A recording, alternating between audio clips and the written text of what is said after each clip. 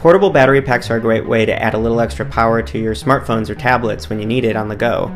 The problem is they come with a lot of confusing ports. Sometimes you have ones that are rated for different power allotments, or they're just labeled Samsung or iPad. And does that mean that you can use them with different devices? In most cases it does. So we're going to take a look at what each of these USB ports mean and what you should know about them when buying a mobile battery pack. If you're lucky, your battery will just list the amount of power each port provides in amps, like this one. Most smartphones require a minimum of 0.5 amps to charge, while some need 1 amp. Tablets often require a minimum of 1 amp and sometimes as much as 2.1 amps to charge. You can still plug in smartphones into these higher powered ports. In fact, they'll charge faster if you do.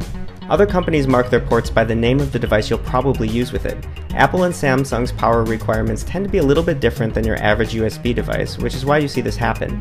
The manual should tell you the power each port provides, but you can make an educated guess based on how they're labeled. iPad ports almost always provide 2 or 2.1 amps, so do Samsung ports, though some batteries offer 1.5 amps instead. Universal, Android, or phone ports typically provide 1 amp of power, though in some rare cases you'll see 0.5 amps. And that's pretty much all there is to it. Just get a battery that suits your needs by checking the power requirements of your devices and you should be good to go.